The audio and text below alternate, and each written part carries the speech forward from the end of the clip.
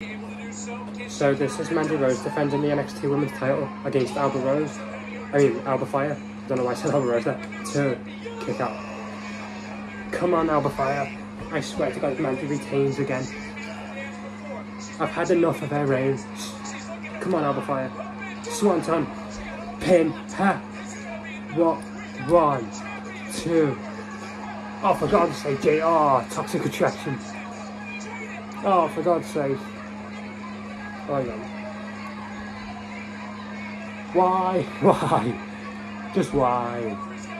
This is where Mandy Rose takes control now, because of Toxic Attraction. Oh no. Oh, a headbutt by Alba Fire. Come on. Oh, Gory Bomb. Gory Bomb. Pin. Ha. Pin. Ha. Where's the ref? Has the ref been knocked? Oh, the ref's been knocked down. Oh, you know what? I'll do it. 1, 2, 3. There we go. We got a new champion. Come on, ref. Get up. You can't be that badly injured. Oh, this is where Mandy Rose takes control now, isn't it? Ref, get back in there. Oh, Toxic Attraction with their move. Oh, for the love of Jesus, Satan. I don't know where that came from. Oh, there's a knee. Oh, that's it. That's it. 1, 2, 3. Every time. She retains because of Toxic Attraction. Every single time. Well, apparently, when it comes to next Wednesday, she'll be champion for a whole year.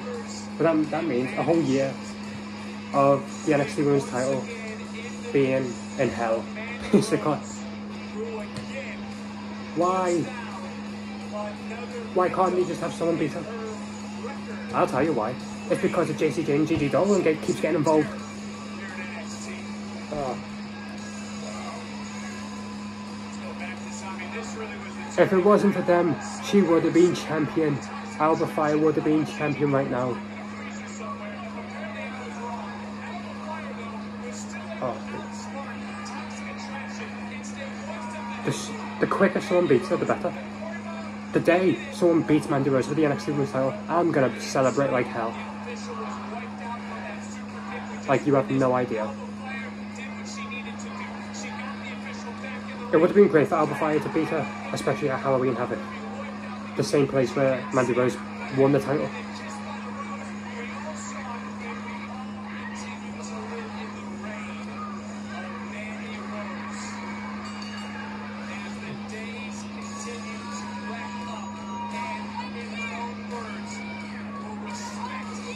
Once again, someone screwed by Toxic Attraction.